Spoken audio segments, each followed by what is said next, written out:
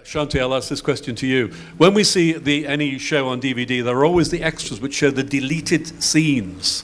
So films that have been scenes that have been filmed. Have you ever seen any of your best scenes end up on the cutting room floor? Well, there's one scene in, I think it's the second movie where we shoot. It's called Und Blut, Bad Blood or something. Bad Blood. Evil Blood or whatever. And there's a scene where my son is buying drugs or something, and I catch him and I chase him out through a building. And at the same time, they were shooting a historic drama there with like horse wagon and like a Robin Hood story. So while we're shooting this, and I'm saying, like, yeah, fuck you, go off. And then I turn around, then this horse carriage is coming. And I said, taxi, please. And I jumped into the horse carriage and we went away. But they didn't take that within the movie. That's actually, you mentioned your son. That's quite interesting, because I thought when we're watching that, we're going to see more of your problem son. But then we don't see him again much, do we? The son, where the relationships are broken down. And there could have been more of the son. Is there more in the books, Jan? Yes, a little bit more, but basically it's Bad Blood that it is a lot about father and son relationships in different ways, in very complicated ways. So it was mainly in Bad Blood that he plays a vital part. But it's always later on, much later on in the series, in the book series, the son wants to be a police officer, which is a bit of a shock for Bolja. He hates the idea. So I guess he turns into people as well. Right. So now what we know in Britain, because we all love Borgen, we all love The Killing, we all love The Bridge, but it's really the Danish acting pool that we know, not the Swedish acting pool, and here's the Swedish acting pool. So are you guys appearing in things that we don't see over here, like comedies, Claes? You mean on the screen? On screen or TV. Yes, of course, loads of it. Very bad stuff. It's bad. Yeah, really bad. Don't we want to see it then? No, you don't want to see it. There's only the best thing comes to Britain, I'm sure. This is actually something that Håkan Nesser always says. We only see the good stuff over here. We don't see the crap. No. So we do see the good stuff over here. Yeah, I hope it's true. Yeah. So Matthias, have you done any comedy work, or have you only played tricky characters? I've done, she has. I've done one. I've done one comedy. I've done, 5-6 years back. Yeah, it's pretty funny. Yeah. There's quite a lot of. Wait. There's another one. Yeah. Oh, yeah. I did. I've done a couple of movies myself now. So one that I forgot. Yeah, that's also a comedy. I don't know how funny it is though, but it's supposed to be a comedy. Yeah.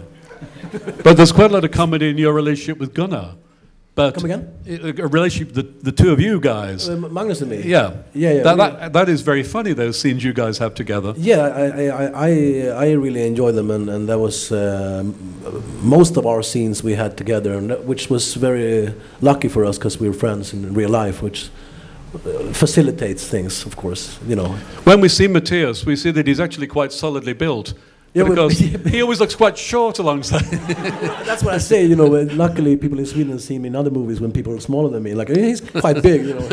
Walking around with Magnus, everybody's a dwarf, you know what I mean? So how easy is it for you guys, like Marlene, to walk down the street in Sweden? Are you now, just do fans stop you?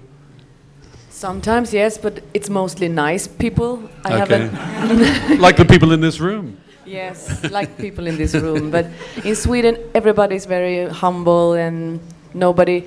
The thing you can see is like some people maybe like watching and like, maybe I know her, and some people are like, hi! And I'm like, hi! And they're like, yeah, you know. So it's not a problem. Yeah. So of the actors on this stage, only one actor has been directed by Ingmar Bergman. She's not on this stage. Irene Lind has been directed by Bergman. Would you like to have been directed by him? You were not directed by Bergman, were you? No, I actually imitated him. Oh, really? When he was still alive, so therefore I'm not worked with him. So. But I think the imitation was quite okay. So. He didn't think it was good. So here's the question that some people have asked me here. What do you think? Let's start with you, Magnus. What do you think of the British TV shows? Like, have you been watching things like Sherlock? To be honest, I haven't watched that much films and TV during the years I was competing and traveling in the world all the time. But I think a lot of British crime, I think they have a big audience in Sweden, and I think the Swedish crime series is, of course they are different, but they're also very similar in many ways. So I think there is a reason why we like them in Sweden. Right. I'm told that Midsummer Murders is incredibly popular in Denmark. And in Sweden. In Sweden as well. Do you think when you see those shows, oh, this is what Britain is really like? What if I say The Wire? The Wire. I love The Wire. Now we're talking. Before I was supposed That's to... American. No. You're kidding me. It is? Oh my God, yeah, I know. We don't mind her praising The Wire, do we? I mean, come on. Sorry, thank you.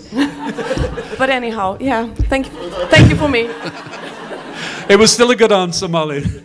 But that's an interesting distinction, because shows like The Wire and the Scandinavian shows seem to be tougher and more edgy. British shows, generally speaking, don't you think, Jana, seem cozier? Is that a third? Okay, yes. There are, of course, exceptions, but Yes.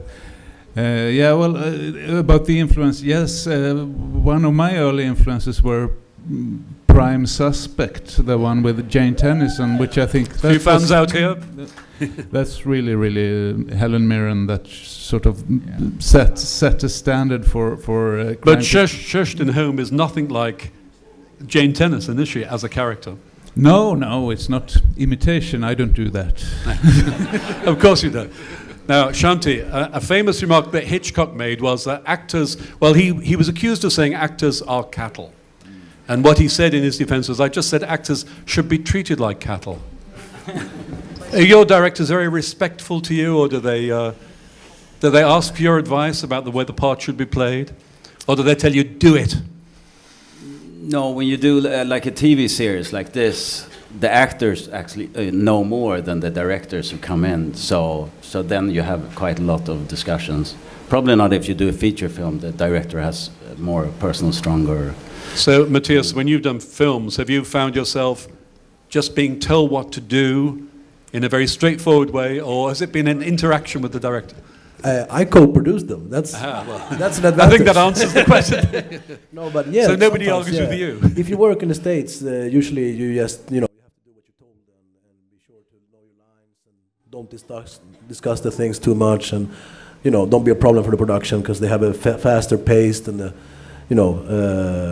bigger budget, and they're accustomed to do the stuff in the American way, like you sit down and listen, and so you do. But when you do movies in Sweden is a small country, so usually you know people pretty well, and things turn out better when you discuss things in a group. And like, for example, Jan is a very accomplished and big author, and still I know him. We have a personal relationship, so it helps out being from a small country. We do shit together, you know what I mean? But if you're a co-producer, will you say to the director, I'd like a close-up here, please? I wouldn't go that far, but maybe... but if you're in a production and you do a sequel or even a third part, then you have a relationship for a long time, and you've been spending time for maybe 4 or 5 years together. So hopefully you have more or less the same notion of what you want to do. But if you do a feature film, yes. If it's only one movie, yes, the director is the boss, and the actors have to oblige to that fact. Well, it's interesting. When I got these crib notes from Jan earlier, he talked about you, Klaus, and said, highly respected theatre actor, which I'm sure you are. We haven't seen you yet, but will we see you on the West End stage? Well, actually, there is a Swedish actor working. I don't know if he's working here still now. Christer Henriksson, yes. Christer Henriksson. He's just done a play. Yeah, so...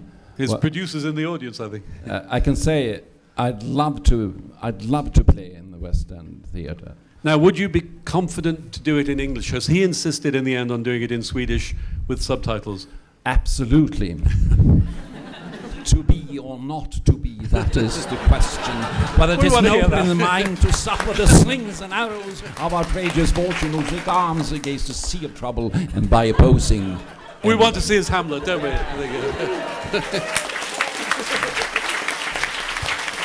So, I know there are people here from Arrow Films, and this is really, the whole thing is an Arrow Films gig. I've got one beef with them about the way they are selling Arne Dahl, or at least it might not be their fault. It says on the trailer, blood drenched. It can be quite violent, but it's not that violent, is it? Oh, you think it is? Somebody thinks it's violent in the audience?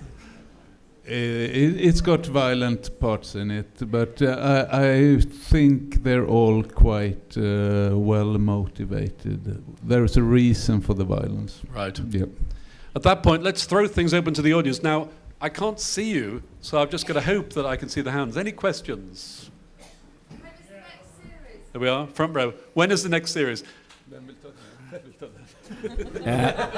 We can say there are discussions, and perhaps we start shooting next spring, but it's not decided yet. But we all hope that will be. Yeah. So are all the books going to get filmed, Jan?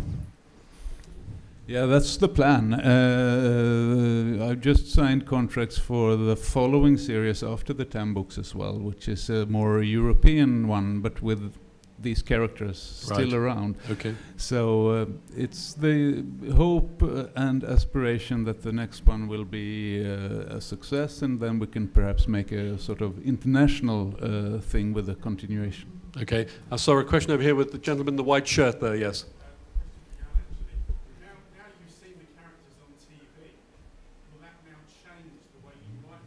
I'm going to repeat that if you didn't hear that. Will Jan change the characters, having seen them on TV, the way he writes them?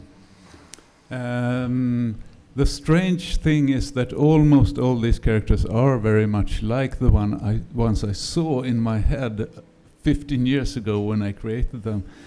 But of course it's going to be very hard to write about Gunnar Nyberg in the future without seeing Magnus before me.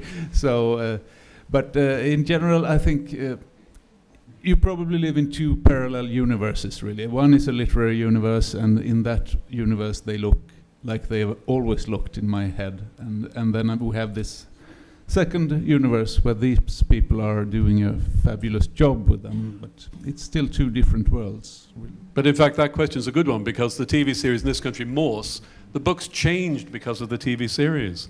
Colin Dexter wrote them in a different way. Yeah, it's possible that I've been doing that for some time now, but you never know. Another question. Okay. Question for Jan. I've been spoiled with the literature coming out of Sweden. So I've read all of Joan Esco's books, and it's down to him that I managed to read yours. I've just bought that book, but I'm desperate for the other 8, because I'll probably read it in a couple of weeks, and then I'll have to wait. Any news on So the question was, how long before all the other Arne Dahl appear in Britain? Yes, the chronology has been a bit strange here, because you sort of got the TV series before the books, really. It's taken some time to get translated into English. When I started writing, there was no interest from the English-speaking countries. And when the interest came, it's sort of it's a long story, but it's taken some time. Now it's going much, much faster. So there are 2 books now, and I think next year there will be 2 more. So it will speed up. Okay. Now we've got, possibly for the first and last time, the cast of Arne Dahl on the stage. So questions for them, please. Anybody? Right at the back.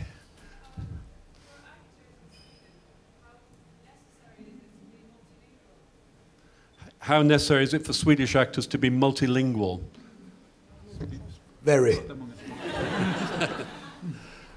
Well, actually, we speak Swedish in Sweden, and so we only need that language. No, but in fact, you're right that this show... But of course it's Then I very get good to speak several languages if you are an actor, because then you can, you can come here and do some movies. Can you think of another Scandinavian show which has so much English spoken in it as Arne Dahl? There is a lot of English. So how do you feel when you're given your English lines? Are you happy about that with your very good English class? I try, you know, to sound British. And when when I draw my lines, I think perhaps someone will hear this, and perhaps I will work in West End. Yeah. Another question, front row. One of the appealing things about your books are the characters and the fact that as the series rolls on, you get more and more attached to them, to the extent that I always have withdrawal symptoms kind of after a certain period of time, because I now want to know what's going to happen next. And is that the same for you as actors, that it gets deeper and deeper so you can bring more to the characters over time? That's quite a difficult one to synopsize. Withdrawal symptoms you talked about, when you stop playing the parts. How about the parts taking over them? Will that do as a version of your question? Yeah, other than that, I'll have to give you the mic. I guess so does it change how you approach it when you're building a character over a long period of time? Okay, that's it. So, Shanti, who hasn't spoken for a while, is it easier when you're building a... Don't you be tweeting this. We saw that. We're paying attention. I was actually thinking about the question. No, he wasn't. So, Shanti, is it easier over a long period of time to build up a character as episode follows episode? Yeah, it's easier because you're into the character, but you also in a show like this where there's many main characters. You sometimes feel that probably the problems your character is working with needs a bit more space, and you probably want to have some more scenes with that. But that's the discussion with that. Yeah. Isn't it important also for you as actors that what you're doing when you're looking at another actor in a scene is just as important if you're just listening, which all of you guys do really well. They're really good listening actors.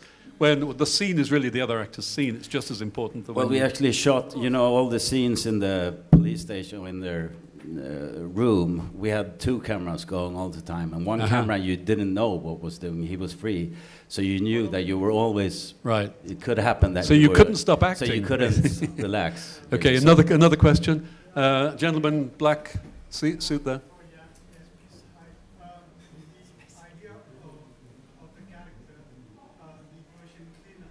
Oh yes, we had to talk about the cleaner.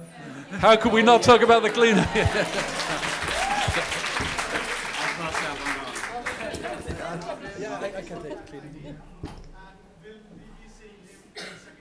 Okay, so how did you get the idea for the slightly supernatural cleaner, and is he appearing in the second series? 2 very difficult questions.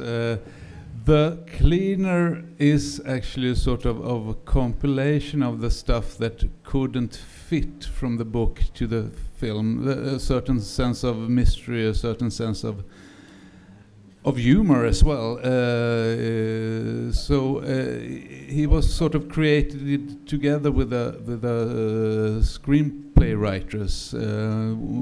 So he was sort of supposed to collect all the stuff in the books that really couldn't fit into the series in some strange, mysterious way, which turned him into a bit of a magician-like clown-ish guy with a lot of wisdom, which I thought was brilliant.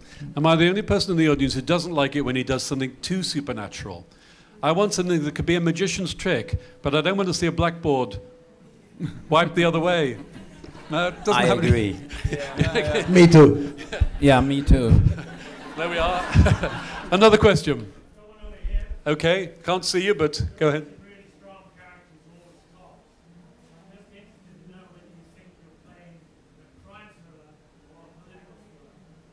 So, do you guys feel that you're playing a crime thriller or a political thriller? Both. Both. I think, because John is really writing. He really writes about the society and what's going on, and of course it's very hard to not being political, but you don't have to make a statement, but you can talk about it and not choose what you want to. One more time, and higher, please. Exactly. Hopefully, yeah. That's the main thing, to entertain, of course. But do you think about that, Jan, when you're doing them? Do you think that you're making statements about social democracy in your country, or is that just in the background for you? No, it's more in the foreground than perhaps it is in the TV series. A lot of it has been transformed and very well, but there is more to it in the books. So if you, I mean, the books sort of deepen what you have seen on TV. That's it, and that's part of it. So it's perhaps more political in a way, but but you can never lose the thrill or the excitement. That's the main thing, after all. Yeah. What we haven't talked about, of course, is the gender roles in that show. So everything changed quite significantly when you have a female cop in charge.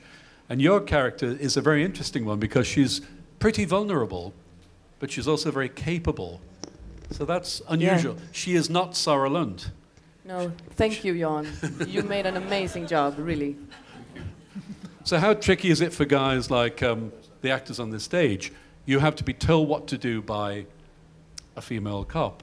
And do you think your characters would be, Magnus in your case, say, too macho to be told where to go? And she's very peremptory when she tells you what to do. Well, I never thought of it that way. I mean, a person is a person regardless if he benches 300 or 50 kilos. Does it really matter, does it? Good point.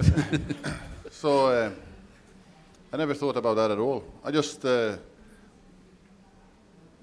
mean, what I did, I just read all the books first, so I have an opinion about how this character I'm supposed to play is. And then I just trying to, you know, be as true to it as I can. And then having a woman as a boss, that's quite common in Sweden. Okay, couple more questions from over there, because I can't see you at all. Lady there with the scarf. Can I ask, when you first came together as a group of actors, were you as suspicious of each other as your characters were? And did you bond as quickly as they were? So everybody get that? Yeah. Were you suspicious of your... I think actually we bonded very fast. There was a very long sort of period of casting, and when this group sort of was crystallized, in a very, very strange way, sort of when we met each other, very, very soon we felt, my God, it's us, you know. We really felt together. That's at least what I think. Anybody care to disagree with that? Yeah. No. Another question. Another one over there. It's been quite interesting today with all the Q&As. I think all the interviewers have asked questions about two female characters, two female actresses rather, and it's been interesting that they've all asked questions that are about women's positions, either to do with, I think Cynthia was asked about women have it all, and she answered, it's not a question for us. I think the same response just now was that, well, actually, gender as a female boss isn't an issue. It's very interesting that in the UK it comes up an awful lot about kind of female positions and the rest of it. Arne, for you, have you been offered roles outside of Scandinavia? Do you notice the difference between the writing of women in Scandinavia and outside of it? It's very noticeable for us as viewers that Scandinavia draws a very strong, rounded female role. Okay, let me repeat that for the audience. So has Marlene been offered other roles outside of Scandinavia in which gender, as you say, is less an issue? The battles, to some degree, are won in Sweden? So it's not an issue, which it still is in this country, and those questions are asked. First of all, have you been offered roles outside Scandinavia?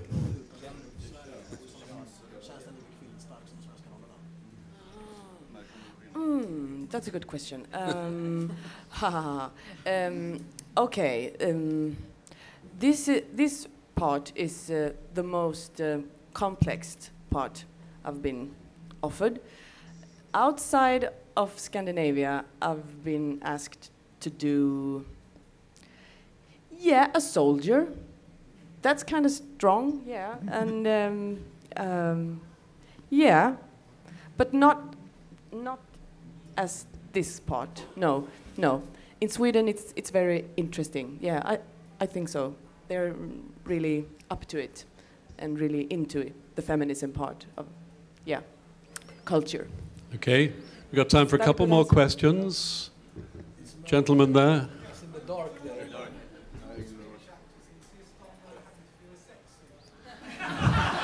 You all heard that. Do all Swedish actors insist on doing a sex scene? Actually, we should ask Shanti that, as he's just been an nymphomaniac. I have two things I don't do. I won't be naked and I don't dance. I'd like to see him dance. This man over here in the dark, he's been with his hand up for 2 hours now. Gentleman over there. Thank you. It's a question for Shanti. In the first season, your guy was really the only character with a proper beard. So I'm wondering if you feel threatened now, looking at Klaus and seeing the potential that Viggo has. I'll catch up. I'll take all the sailor parts now. The captains. Yes, there's only one non-bearded member of the cast on stage, so no. One more question, please. At the back there, with glasses. Söderstedt and Norlander don't seem to like each other much at the start. Why is that?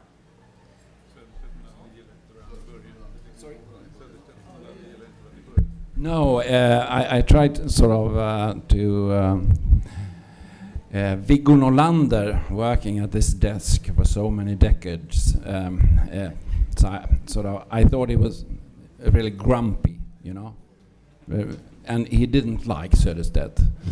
He had all these bright ideas, crazy ideas, Viggo Norlander think, and then in the end, Söderstedt is right. So he's even more grumpy, and then, after a while they realize they are friends, and I think that is what happens in the real life as well. And, yeah. Okay, do we have any more questions?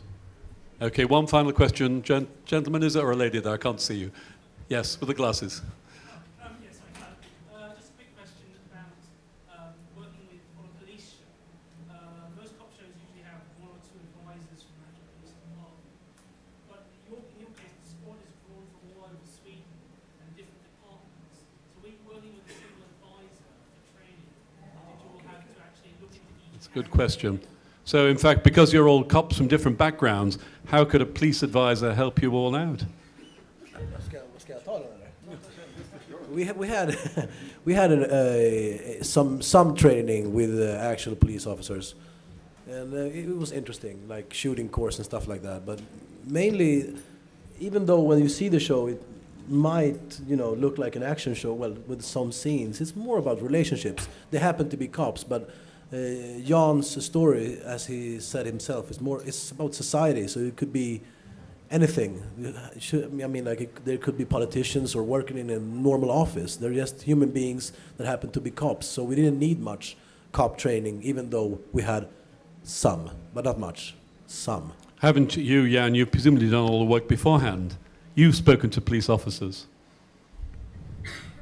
Yeah, when I started writing the books, I did a lot of research, and I tried to understand how police officers think and how they work together, and a little bit about how they speak and interact with each other.